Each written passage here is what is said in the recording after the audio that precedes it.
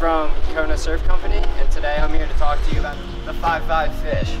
The 5.5 is, well, you guessed it, 5 foot 5 inches. This board takes some attributes from a regular fish surfboard with a wide point a little bit farther back in the board to a swallowtail out the back for a little bit more performance than your typical softboard. It actually comes with now a 5-fin option.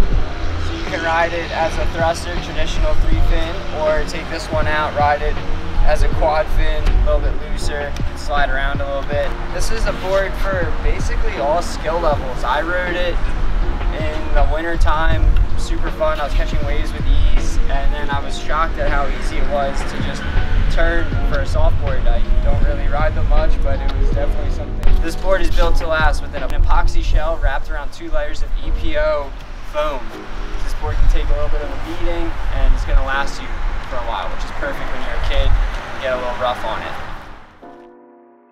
The best part about this board is, for the moms and dads out there, this board has a handle, an easy handle, so your kid can carry their own surfboard to the beach and mom and dad don't have to. It's a great board to learn how to basically go down from a bigger soft top down to this without breaking the bank, and you're not worried about getting a fiberglass board and breaking that.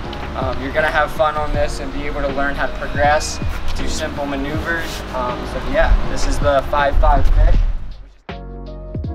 Be sure to like, comment, and subscribe to our YouTube channel at the link below.